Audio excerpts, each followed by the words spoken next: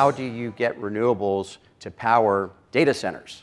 Data centers are really large loads, power loads, and they are constant large power loads. In this pie chart on the right, there's an outer circle. That's energy efficiency. The economy is growing. There's going to be more work that has to be done.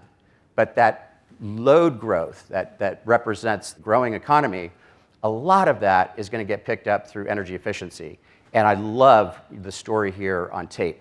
You read the energy story on tape, right? We can do a lot more work, a lot more data storage with a lot less energy. It's just a phenomenal story, and it plays into that outer ring of energy efficiency. So this is a very simplified block diagram for provisioning energy to a data center.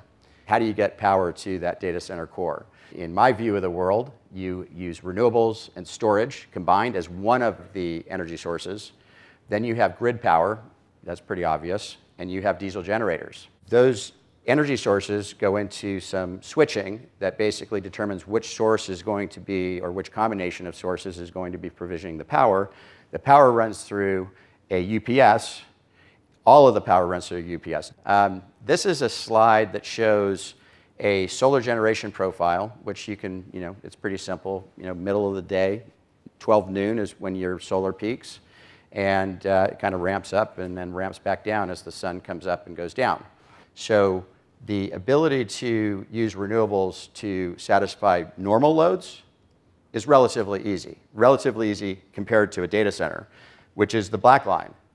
Data centers have really large loads, and they're flat. They're 24/7, 365.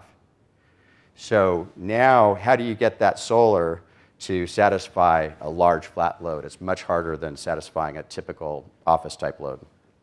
One of the ways to start to do that is by adding energy storage into the mix. Energy storage basically allows you to flatten out that renewable energy power source.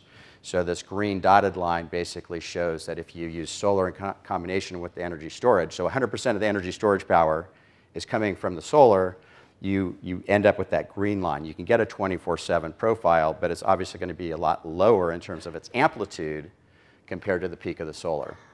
The opportunity for local renewables and energy storage working together is that you can provide indefinite backup power, right? If you size it right, you will have that replenishment from the local renewables. You will not have to worry about resupplying a bunch of diesel. The challenge is that data centers have large flat loads, and doing that with solar is really tough.